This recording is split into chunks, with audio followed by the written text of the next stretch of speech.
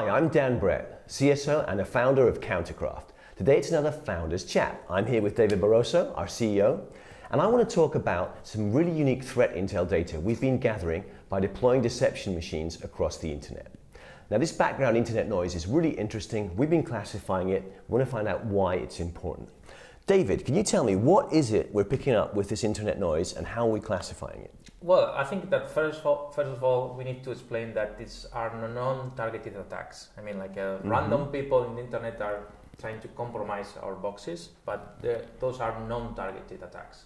So the people that we're going to find, the attackers, usually are basic attackers with basic TTPs or basic IOCs that we are going to find in the internet. Is that why we call it internet noise then? Yeah, because the idea with internet noise is that anytime you deploy a machine in the internet, someone of that noise will touch you. Exactly. So it's a kind of background, ongoing type of attacks. Okay. But why is it important to profile these kind of threat actors? Because I guess that, of course, those actors are not as sexy as those APTs that many people are tracking. But the problem is that the internet is full of them. And no one is taking care of them or trying to classify them. Okay, so that's really good.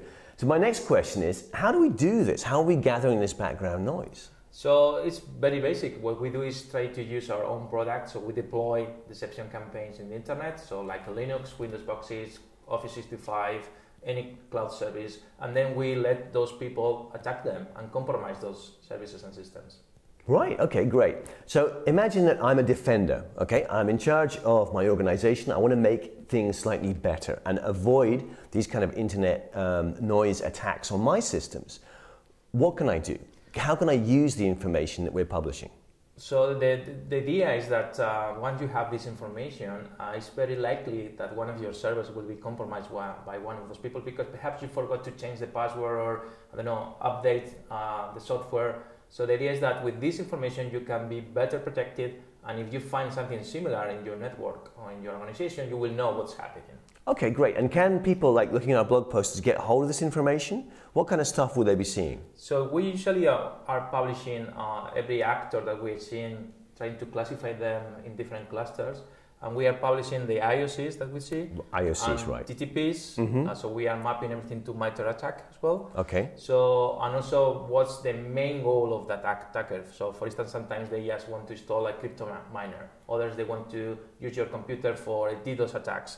So we are trying to explain the main goal of those attackers. So a defender can take that data and then add it to his own systems or her own systems to improve their defense. Is that right? That's correct. Fantastic. Hey, have we seen anything funny out there or anything interesting from these types of threat actors? Yeah. For instance, sometimes we found what we call good Samaritans. People that they connect to the machine and they see that they are, I don't know, easy to compromise, and they drop a TXT file, for instance, in the desktop, saying that, take care, administrator, this machine is open in the internet, anyone can use this machine for doing bad things. So there are people that are taking care of others, so that's good.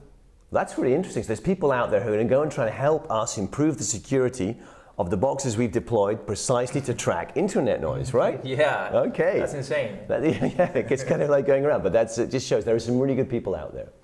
Okay, well listen, thanks very much for listening so far. There's going to be lots of details in the links below about where to find out more information about our blog posts on this Internet Noise series. Like and subscribe if you want to know more. Thanks very much for your time today, David. Yeah, thank you. Okay.